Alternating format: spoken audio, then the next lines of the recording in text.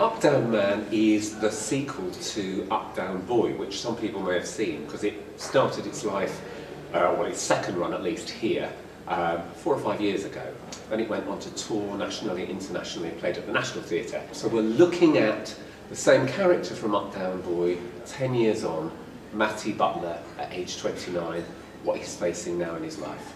The major change for him is that he's lost the significant person in his life, which is his mother.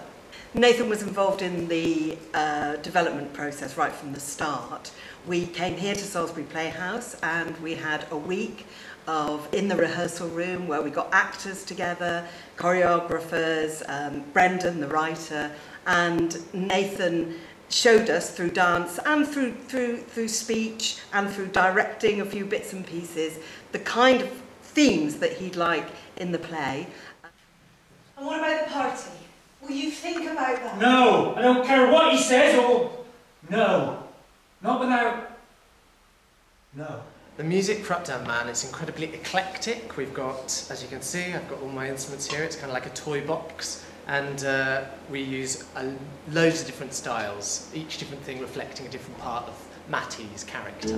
Live music's really important because although we can do loads of stuff with recorded music, actually to be able to respond to what Nathan's doing at the time is really important. So we've used Dancing Up Down Man to really give Nathan a voice because he is sort of at his freest expressing himself through dance. Rehearsals are going really well.